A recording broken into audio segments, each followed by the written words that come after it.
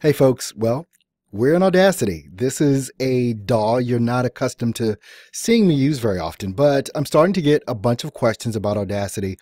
And those of you that are in the group for Steps to Voiceover Success on Facebook, then I just did a poll. Well, depends on when you're watching this video, right?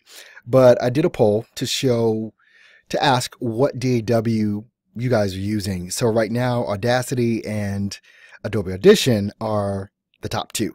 So I wanted to do a little tutorial here on something that I think maybe some folks are a little bit confused about in regards to what I call setting up a rack. In Audacity, it's called setting up your, let me just double check here, chain. That's what it is. It's setting up a chain. Same thing. But here's what I'm going to do. I'm going to do a little recording here. So let me add a track in here. I'm going to add a mono track. And let's do a little recording. Okay, so we're doing a little training on Audacity today to show you how to set up a chain of all of your effects. Okay, so now we've got that set up. Let me go ahead and get rid of that track. Now, what you want to notice here, this is a pretty clean track. So there's not a lot of noise in this at all.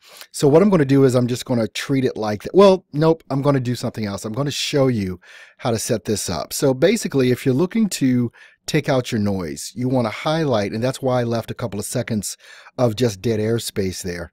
So under the effects, you want to go to noise reduction. And with this, basically I highlighted that, so I got the noise print. And so we got that there. And then under the effects, we can highlight the whole thing. Under effects again, we want to go to noise reduction. And basically, we just want to apply that noise reduction. I'm leaving it at the standard settings.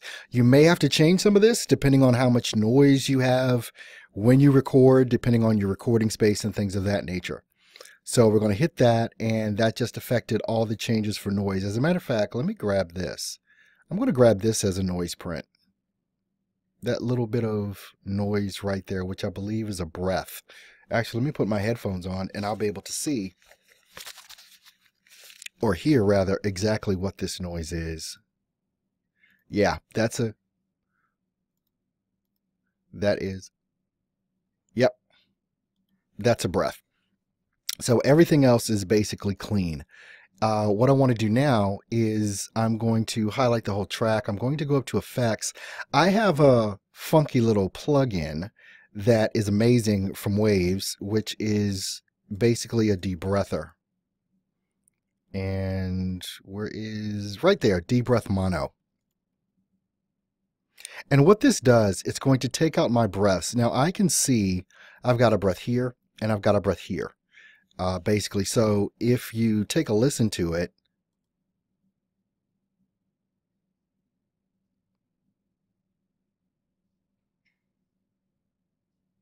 all right, and you see all the breaths that are there. All right, so I'm just going to apply this on the default settings for the debreather. You can see it took away that breath there. You see it took away that breath there. Exactly. It takes away your breath automatically. Debreath Mono is one of my favorite plugins from Waves. Actually, if you go to stepstovoiceoversuccess.com, you can get 10% off of any Waves plugin. Just scroll down a little bit. You'll see the Waves logo there, and you'll be able to get that.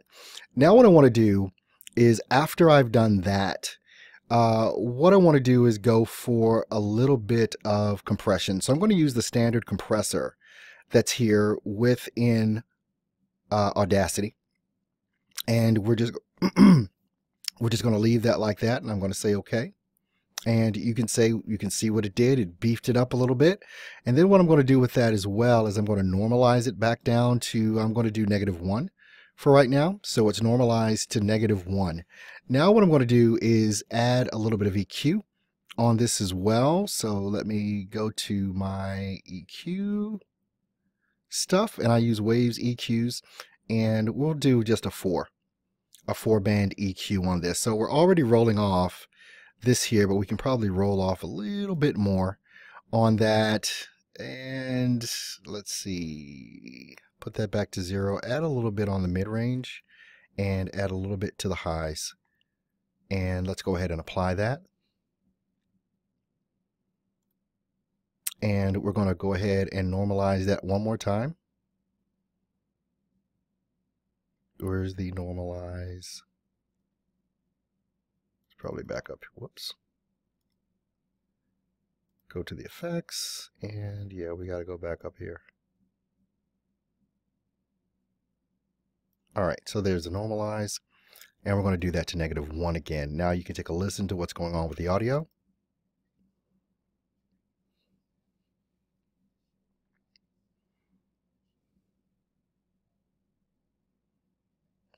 All right, so we can go ahead and let me just delete some of this audio space right there and get rid of some of that. So you can see everything is kind of nice and fat. It's kind of got a nice presence to it there as well. And so if that's what you were going to do to basically, if that was your chain, you can go ahead now, since you've got some presets set in there. And what we'll do is we'll go to File, Edit Chain.